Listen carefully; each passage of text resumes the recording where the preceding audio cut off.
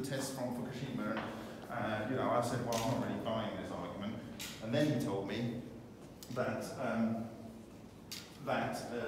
he was Mr. Amasa, and he also produces Amasa gas. And I thought, well, in my research for options for fixing radiation, I knew about Brown's gas. I also knew that Mr. Amasa's gas was considered the gold standard, way higher than any other type of Brown's gas. And so this is an article from Rex Research, and it said that in August 24th, 1991, they did some tests. Around that sort of time, Yul Brown did a test with US congressmen and blah, blah, blah. And it says, directing the flame at cobalt-60 radiation was reduced by 70% in the sample. Directing the flame at americium, the radiation was reduced to 96% in seconds. Now, when I saw the copper here, exposed to the exposed to the gas in the same way to this, it's held in a pair of pliers and the gas was applied. Yeah. And it basically did the same thing that's described in that text over there. It heated up and then there was a sudden flash. And, you know, because if you look at Slobodan Stankovic's work, he's observed mostly OH radicals. OH radicals are all through the galaxy and they self-maze. And so what I saw, this is like a laser cut through here, okay, and the materials disappeared, but it did this flash, which is exactly what's described in this account of when Brown did his test. Okay. So I was excited at that point, and when I looked at the outside of this, I saw a perfect ring structure, same as observed by Matsumoto, same kind of proportions, right, and it's perfect copper oxide with a carbon inner ring, and then this is zinc. The zinc doesn't seem to be eaten. Why? Because zinc is very difficult to fuse beyond zinc. You have to work a lot harder to go beyond zinc. So the zinc survives, even though it's only 3 to 4% of the coin. But the copper has basically disappeared. Okay, but I looked at this section here, and this section is this section, which is copper. This is zinc on the surface, but this is like a curved bit, and it's got these cobblestones. And I noticed something on the cobblestones, and going in closer, this copper oxide layer has these things that have grown small, got small, and as they've travelled along, they've got bigger and bigger and bigger, and at the end, where they've died, they've left something that's mostly sulfur. 2 oxygen, 16 goes to sulfur 32. You've got quad alpha becoming oct alpha.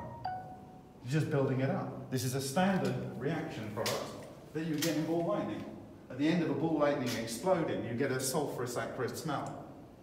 It's the same story, different place. I could say that more rudely, but yeah. So what I was observing here was what Yul Brown was showing, but I'm starting with not heavy radioactive elements. This is why I chose to take tungsten with thorium in it, very specifically. Yeah. And you can see here, this is the structure that I showed in the data that I presented from the analysis of the inside detritus from the 225-day reactor. You saw that structure which I called the monkey.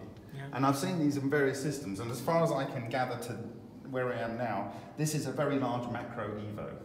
It's not as big as they can get. I reckon they can get as big as solar systems and even galaxies. But let's stick it at something. But you can physically see these on some of the samples. I've even got one here that I can show you.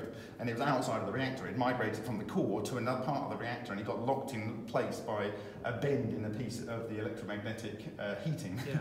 So it got locked in place. But here is the structure with the channel coming out. So it looks like that kind of monkey face, and that is actually right there on the whole thing. Okay. And the heaviest elements I observed in the tungsten, other than the thorium and the tungsten, is in this structure. So you've got, if you look here, there's aluminium, silicon, sulfur, potassium, calcium, iron, strontium I think is a sideband, so ignore that, it's only in one case, and tin in multiple cases.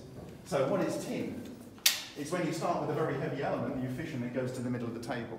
Highly observed by various authors, okay? But most of the time, it's basically going, all of the fissioning is going down to the light rock-forming elements up here. So thanks to this man here, he took it upon himself to divest of some investments. I decided to forego a Tesla. Which is why it's not so buy an SEM instead. And it was a second-hand SEM from South Africa. It wasn't such an old device, like 3 years old or something. 3 years old, yeah. Yeah, but it wasn't doing anything because they bust it in some way. So Alan took the soldier's scene approach because it was a good deal if it worked. And it didn't work, so I think he went through 2 months of hell. It worked, it just needed some servicing, and it's a learning curve. I never owned one before, and you know, how do you learn about it?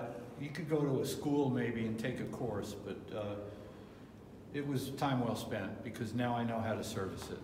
So you when he used up a filament, a 100-hour filament in 1 week, and I was able Less than a week. Yeah, I was able to clean it, put a new filament in. So he spent half a day of his own time getting it back running. And meanwhile, I slept for a few hours.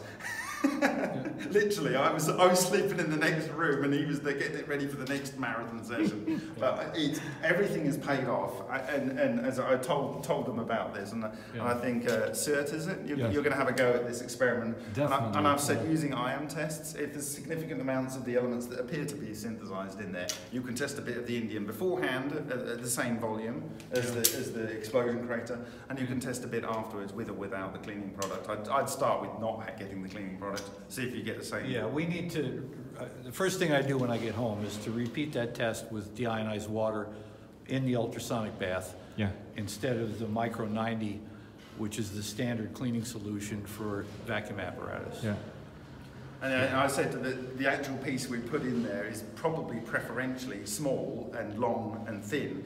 And I explained that Hutchison saw the most effects in long and thin samples. Yeah. And so this might be due to sound resonant modes. Right, but the pits appeared right at the edge, within a few millimeters of the edge. Yeah, and that's what you observe with these structures as well. So there may be some energy localization going on. Yeah. But the reality is that $40, $50 sample or whatever it was could do more than 100 experiments. You're looking at 50 cents an experiment in terms of usable materials. 43 kilohertz, how big? 42 kilohertz, 35 watts is 35 how it's rated. Okay, and the size of the piece that you put in, it was about 350 microns thick? It was, yeah, and I can send you the link. I'll publish all of this when I get a bit of time to write it up, which might be if I'm stuck here in bed, it might be this week. I mean, if this is really giving a result on a lot of places, this is like undeniable. Oh, this is stuff that's impossible not to recognise. Yeah. Because you would literally, if you had any form of qualification that was worth more than soiled toilet paper, and you looked at that and you ignored it, la la la, transmutation can't happen, it can't happen, don't tell me it can happen. There's a clip for your video. My PhD and all the documents and everything told me it couldn't happen. But then, you know, and I'm putting that challenge out there. Cool. You know, Alan didn't get his micro machining tools and create that and micro blend silicon dioxide and fluorine into the indium. You know, he didn't do that. Now, there is a potential, of course there's a potential, that for somehow this is a thermal effect of a cavitational bubble, which is potentially possible, and that for some reason there happen to be highly concentrated, localized particles in there, that are then somehow liquidized into regardless of the fact that they're silicon dioxide, and they happen to be liquidized to the same level of plasticity as the indium. I mean, like I say, when you look at it, either there's something really interesting going on, or there isn't, but you're going to have to do some serious mental gymnastics to explain the observables. Yeah. And that's where it goes to. I'm going to go see Schwartz's talk. Yeah, I'll come there too. Yeah.